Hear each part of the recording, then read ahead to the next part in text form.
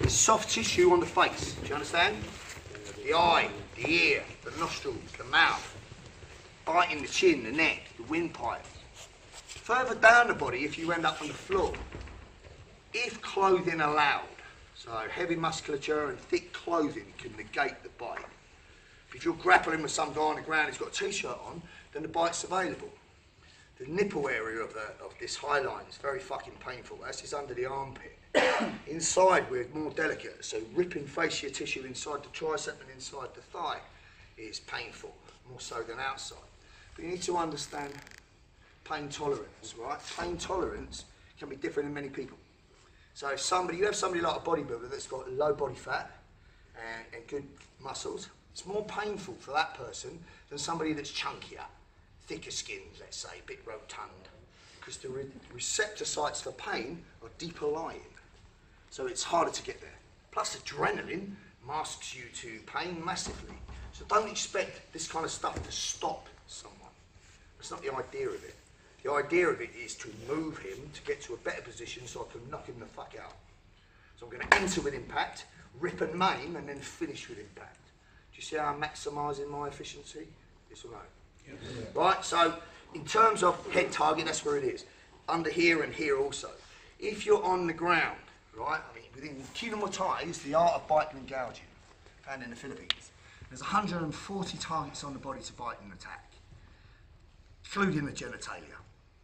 Right, now maybe in a situation of forced rape where the person's trying to force fellatio, bite the fucker off. But as a geezer, dick in the mouth is dick in the mouth. So I aim on my target list. It's worth you knowing. Right, so as an example, right, from here, if I was at close quarters, I could be preemptive or I could be reactive. You could grab me and slam me. As long as I can reach his head, I can do something. I can do it on the ground, I can do it seated. But here there's something that I'm doing. Working off the premise that I don't have room for a solid palm strike. I've probably got this much room. I'm just going to take my hand and just grip behind his fucking eyelids. I want to concussively hit this and rip behind his eyelids, so I'm on there. And as I do that, I pull his head onto it. So he's just getting this sudden black and concussive effect. From there, from behind his eyelids, I'm just going to rip down the face and then smash him with an elbow. So I start concussive, maim him, and finish concussive. Do you see the example? Understand where this belongs. Real level 10 threat. This fucker's going to end me if I don't do this. And guess what? You ain't going to end me. So it's that. Do you understand where it belongs? Yeah. This is not for somebody to snitch your parking space or cut you up with the lights or something. I'm talking serious threat. So if you look at a normal, average, strong, aggressive male against a smaller female, unless it's my wife, it's fucking dangerous. But against the smaller female, size, strength, and aggression creates a disparity in threat. Do you agree? Yeah. If you grabbed her and just slammed her against the wall, unintentionally, he could hit her head on the wall and kill her. He could kill her by mistake. So if he throws her on the floor to impose his will against her in a sexual sense, understand that rape's not about sex, it's about power and domination.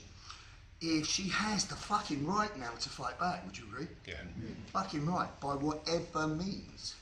And if she fights back in this way, tooth and nail, it won't guarantee that she won't get hurt still, but it'll give her a massive high probability that she won't get fucking raped. And quite often it showed that women fought tooth and nail back against a sexual assault. Even if they ended up in hospital unconscious, they did not get raped.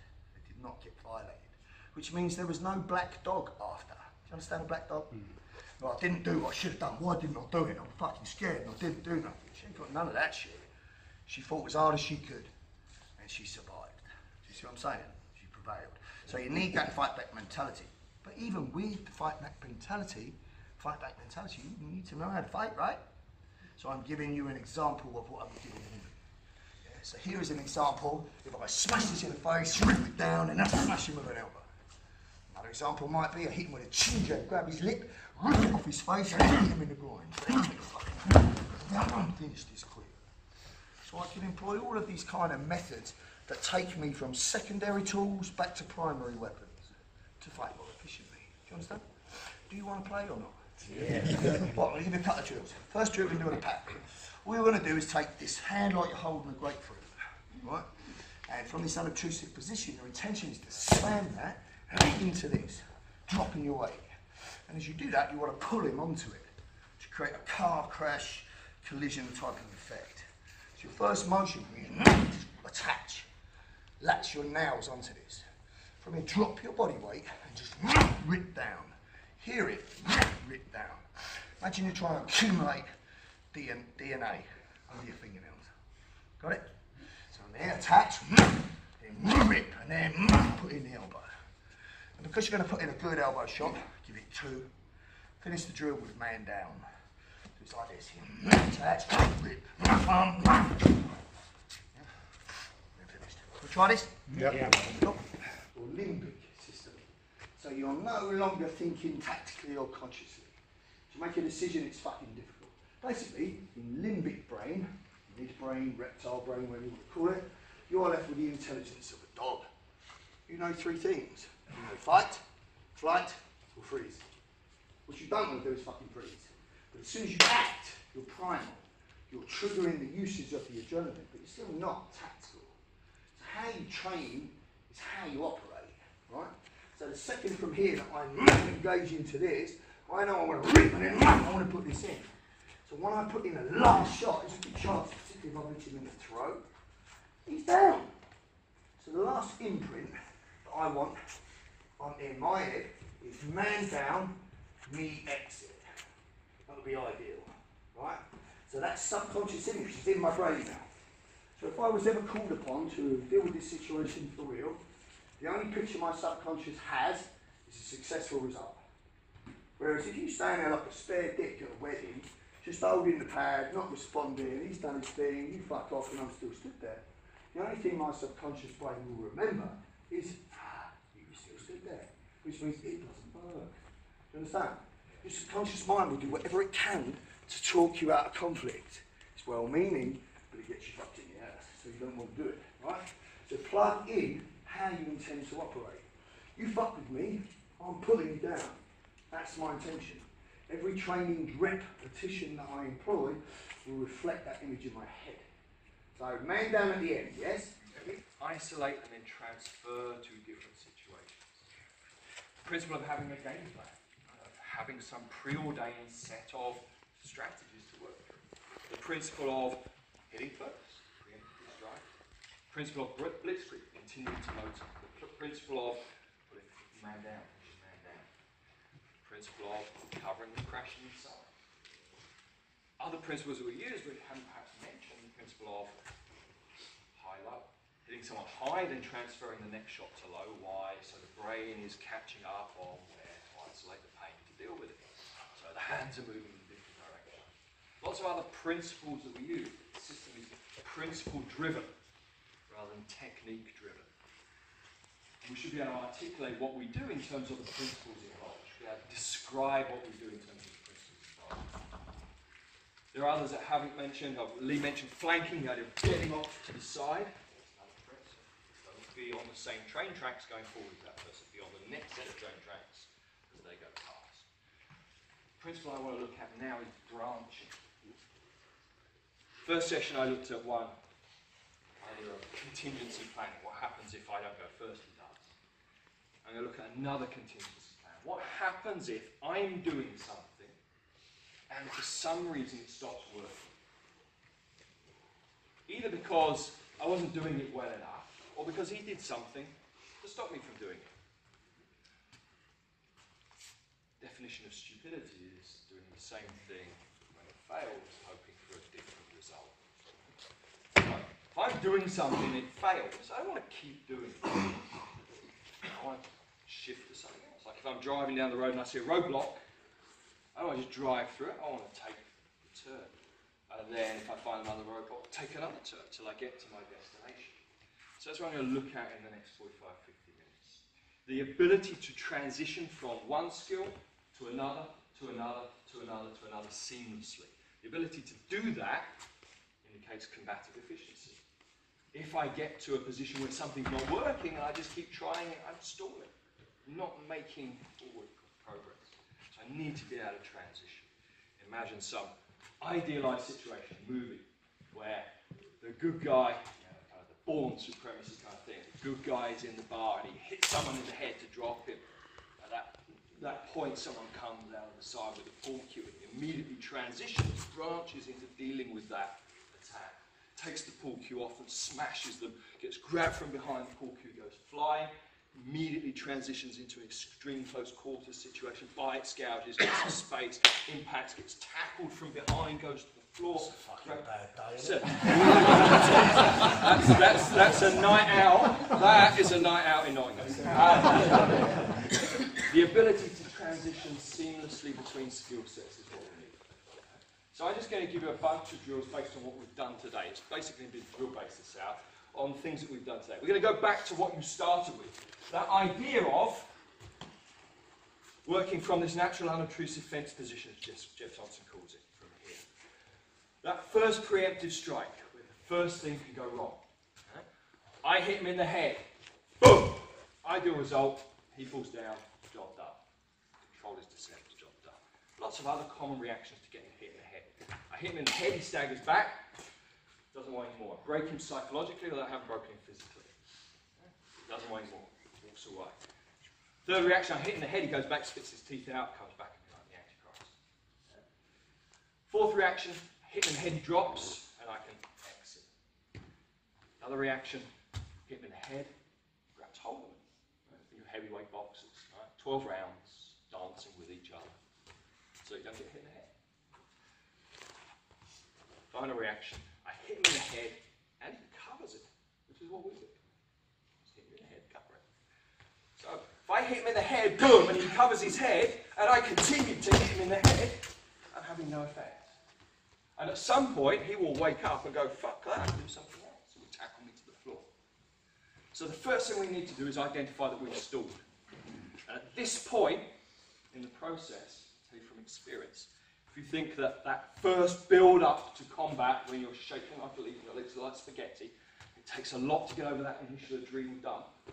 The next time you will feel that adrenaline is when you feel like you're not having an effect. What you're doing isn't working. You get a sense of frustration, then you get what Jeff Thompson called the in-fight adrenal dump. When you think, fuck, it's not working, he's going to eat me alive. Then we have to do something physically to break that. So if I hit him in the head and he covers his head, I need to recognize that this isn't working. I need to do something else. I need to branch. Easiest thing in the world from here is just to clear the obstruction. Hit him again. So he's there. So this is the first simple one we'll do. He's going to replicate this on a pad for me. I'm going to be here. This is his facial structure. This is his chest structure. My hands are going to be up. I'm going to be talking to him. I'm going to hit this and I'm going to grab it and he's going to cover it with the other pad just like he's covering his head. When I see this position, I'm going to just take two fucking big meat hooks. And it's not fine motor at all. Two meat hooks and just slam this out of the way. And then go back to what I was doing. And he's down. Hit. I attach. He covers. Two meat hooks. Drag it out of the way. Go back to where you were. Nice and simple. We all did the first skill. So all my partner is doing is adding in this. That's it. Can do? We go straight to this. Good. More.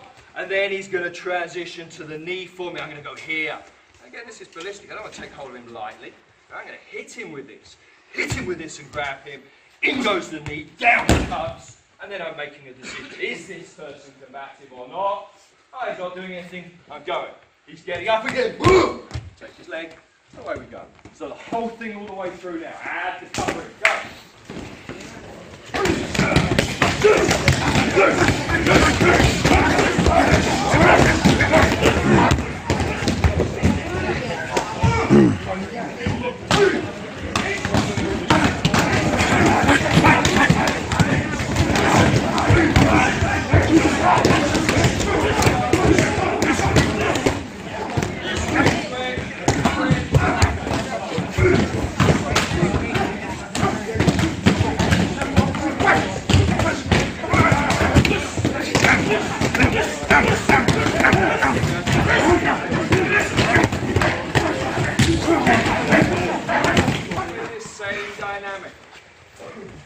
The next place from experience where we get a stall is I hit him, boom, I attach, I hammer, I get something on him, and at this point, when I'm trying to knee him, there's a common stall here. What I'm talking about, when my, I'll just drop those off for a second. When my head comes down, if I'm still conscious enough, he's trying to knee me in the head, the natural reaction is to try and stop him. Right?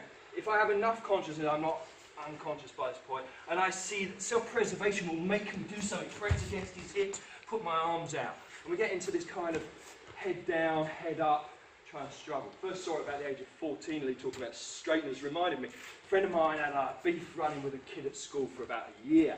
Eventually they agreed to meet on a Saturday. I went with him. We were much more honourable than they were, so you bring one person. I went with him, and he brought his 30 mates, and it taught me a lesson. But my mate got the upper hand. He hit this guy, and he got hold of him, and he had his head down, he had hold of his hair, he was trying to knee him. All this guy did was just block this out, just kept doing this, and they got into this kind of struggle. And I'm thinking, hit the back of his fucking head, right? Hit the back of his head. But the brain tells him at this point, you're not losing, but you're not winning either, but you're not losing. In other words, you're not dead, so just keep doing what you're doing. And eventually he got tired of holding his head down, and this guy eventually managed to straighten up, and they did something from here, and my mate lost. He got pounded. He couldn't let go to hit something here, because he felt intuitively that if he let go of one hand, now he's no longer strong, this guy's going to pop up and punch his head. He's back to where he was, not in a position of advantage. So he was here. Quite common, seen it a number of times down the years. So, the solution, what we're going to do from here is branch to something that you just did in the previous hour.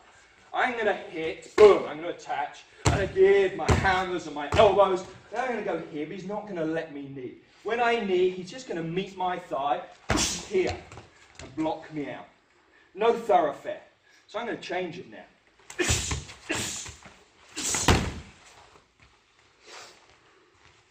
Well, I hardly know what's coming there. Once I'm here, boom, and I get blocked out. There's no straight line for me. So I'm going to go on to the next set of tracks across, next set of train tracks. I'm going to use his arm as my lever to pull me past him. He's a big solid lump. I'm putting myself past him and he ain't moving much. If he's about the same weight as me, we're both moving some. Boom, here. After that, I can hit him. Or I'm just going to push the chin ring. Going to use that headlock position, boom, in here. Other hand coming in, boom, here. And then after that, open the gate, down it goes. Think about that. I get blocked out. Can't knee. Through the arms, yank him. Over the top. Hit his head, headlock him, and then ping it open. Can it?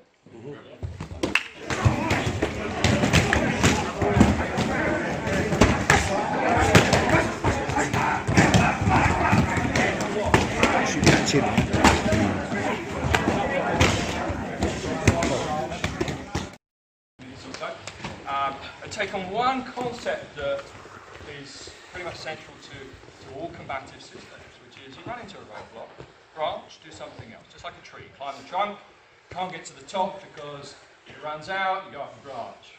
That runs out, you go up another one, until you get to where you want to be.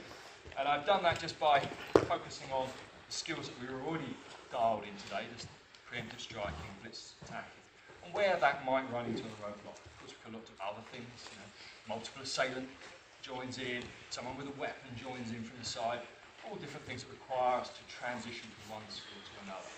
And this is where the training is at, right? Nothing ever goes to plan. So we need something that allows us to not stall, not get that second adrenaline done, to continue motoring to get success. So we looked at someone who covers their head, someone who blocks out the knee, someone that tries to tackle us and we sprawl, someone that succeeds in tackling us and we roll them off to the side, someone that we're administering some kind of beating to, everything is going well, and then they in-fight access a weapon. Any questions? Okay. That's me done. Let's give him a clap.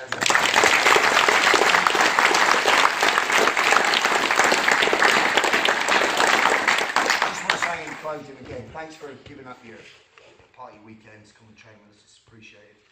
See that good energy in the room, everyone's got a good work ethic, you know, I hope you all got something from it. Like, understand where it belongs, this extreme belongs at 10. Doesn't mean you need to take part at 10. Any part of what I'm giving you or Dave's giving you can work if the variables are in place. Just want to say a big shout out to Hodge for having us here. Just a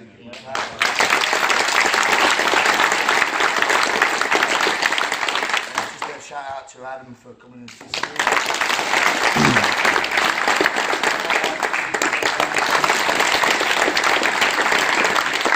And big shout out to Dave, really fun. Allow me.